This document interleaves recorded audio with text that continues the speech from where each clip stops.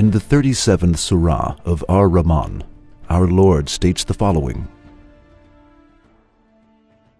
When the sky is rent asunder and becomes a crimson rose like melted oil.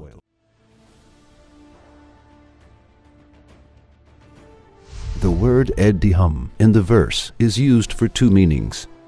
The first one is hot oil, and the other is satiyan, a kind of tanned and dyed leather. After this explanation, let us translate the verse again. If the sky is rent asunder, you shall see it like dyed leather or a crimson rose, which seems like hot oil.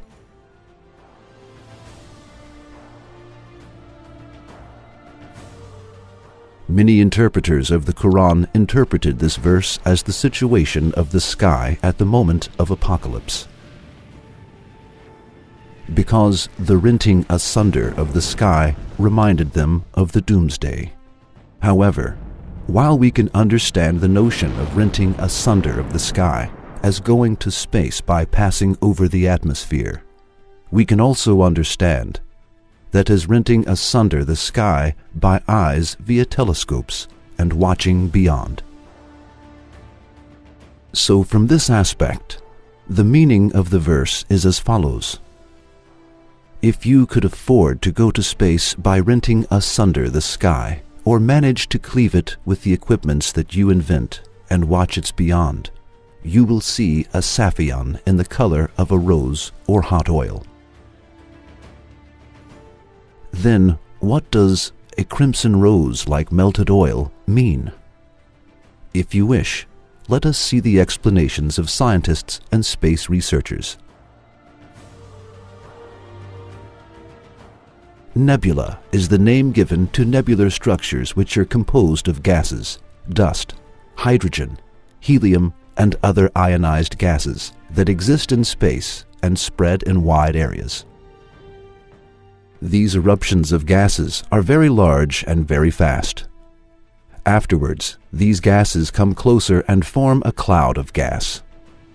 The temperature of this cloud of gas is more than 15,000 degrees centigrade. In fact, as a result of space researchers of nowadays, scientists have come across with a nebula which is in the color of a crimson rose, looking like melted oil, just as it is described in the verse.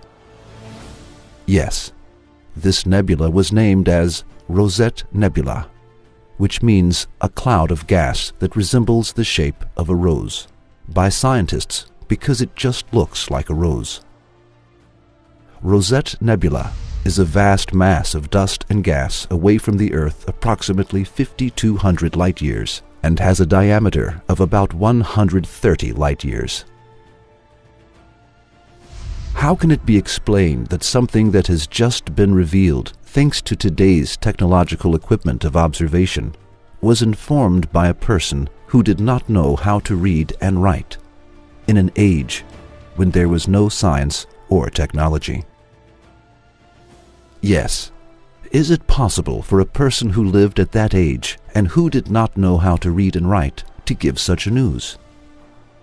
Definitely not. Then the Quran is the pre-eternal word of Allah, and the person, peace be upon him, who brought this news to us is his messenger. We believed in it.